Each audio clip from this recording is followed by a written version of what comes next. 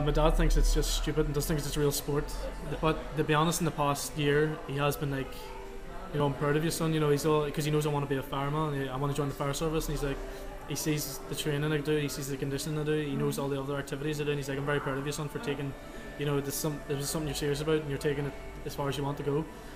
And he's very proud of me for taking it into movies and the sponsorships. And my mum at the start heart was in her throat.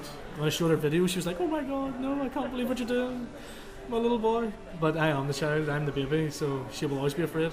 But she thinks again. She's like, I'm very proud of you for being assertive. Somebody, you love it, you keep at it. You didn't just take a wee phase. You're actually training for it. You do seem to care about it. But I get a lot of people, like especially old friends that I don't really see anymore, and they're like, "Oh, you're another guy. What's this?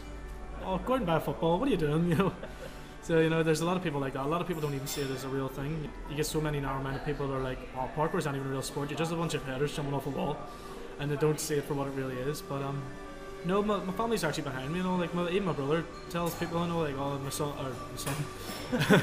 my brother-in-law is very good at it, and and a lot of people respect him for it, and I love to see him do it now, and he tells people about me being in movies and all, and it's nice because like my brother's one of my best friends, and it's just nice to know that somebody sees that and your own family sees that.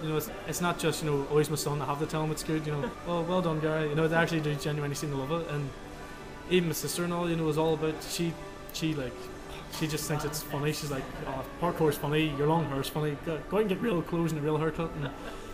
But she actually tells everyone about it, and she basically has all her friends watching videos, and they're like, "Oh my God, this is brilliant!" And they can't believe somebody in Belfast does this, because they automatically assume when they see stuff like that, it's stuff you see in Hollywood blockbuster movies. It's sort of like being, the underdog local hero or something. And friends I have from all around Belfast, Chris, Gareth, Tiernan, Adam, just to name a few, Carl, they all get the exact same thing. They all get the exact same thing where they live. Like, oh my God, you're like some sort of Hollywood stuntman, superhero, but you live here. And that it's because Belfast has never had anything spectacular.